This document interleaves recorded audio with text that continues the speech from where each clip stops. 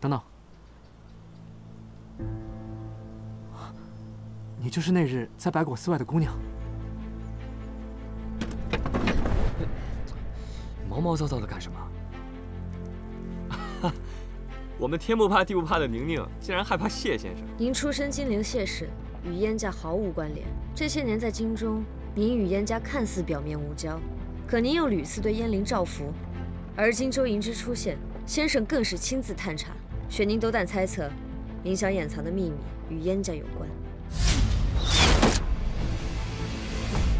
平南王是逆党，他们狼子野心。他们这么说，分明是为了影响父亲，分明是为了离间燕家和薛家，动摇圣心呐，父亲。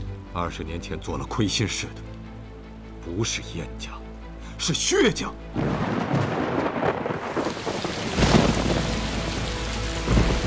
你来了，